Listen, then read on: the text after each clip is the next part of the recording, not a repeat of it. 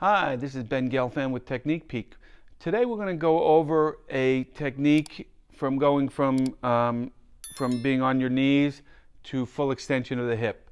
And I like this technique because it really uses core, it uses your abductors, and then you finish up with a stretch of your anterior hip.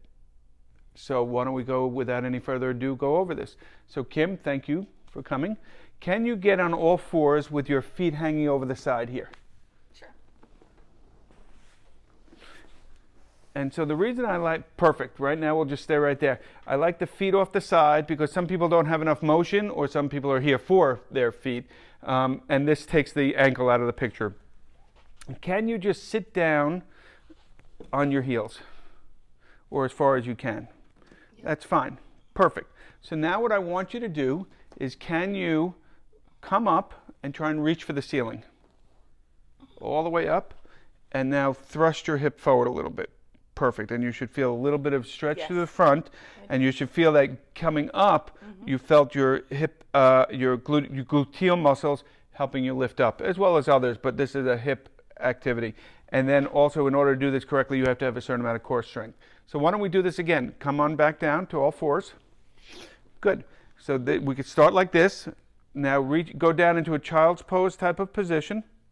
So again, people may not have enough knee motion. Just go back as far as you can. And now the idea is not to sort of hinge backwards, but to lift yourself straight up. So in doing so, coming up, she's using her core and her abductors to come up.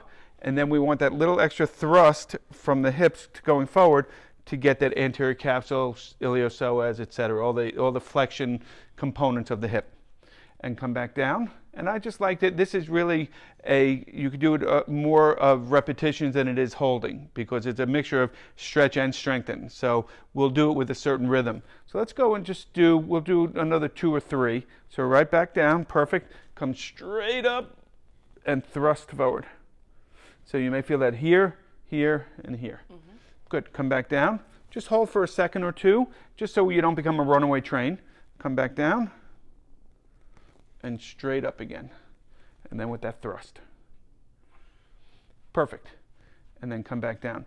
I like to do, since this can be exertional, I like to really just do 1 set of 10. This is really something very nice to do, both either in the clinic, but it's really even better as a home program to do. They could do it on their bed, they could do it on the floor if they can.